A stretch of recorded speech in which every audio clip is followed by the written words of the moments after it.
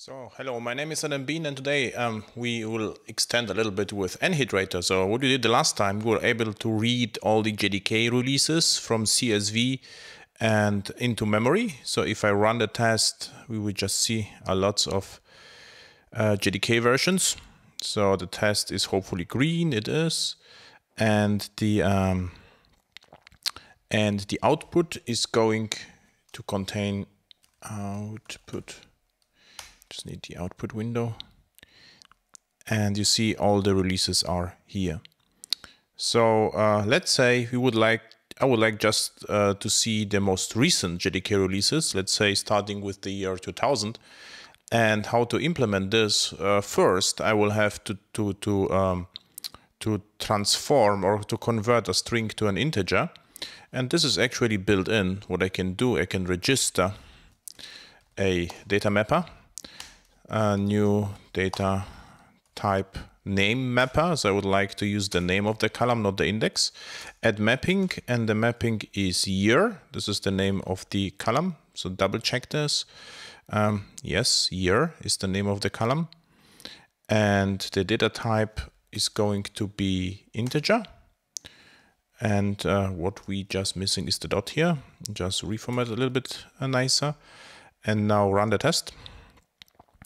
And what we see is the test is red, and the error we get is cannot convert column year with index 2 and value year. So what happened right now is we read the very first line, and this is a year. A year cannot be converted to an integer. So how to deal with this is we can say with, or start with again. And what I can do, new skip first row. So there is a no-op data transformer. What the data transformer does is it just skips the first row. So let's try this. And as you can see, it is green again, and we should still see all the columns.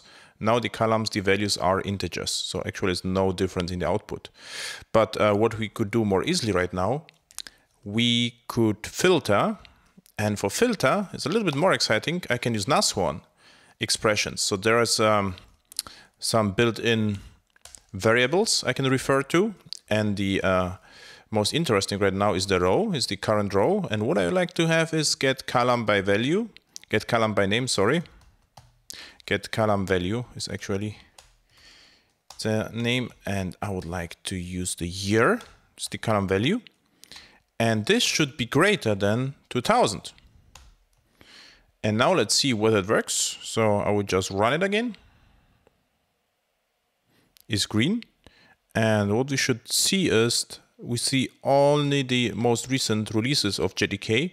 So the value is greater than 2000. And this is actually an integer. It would not work, or it would actually work with JavaScript because of coercion, but it's not what we would expect. So what we wanted to have is we would like to have integers first, and then filter everything which is newer than 2000. And you can use, of course, Nashorn or Java functions. It will work equally well. So thank you for watching. See you at AirHacks, and enjoy transforming. Okay, bye.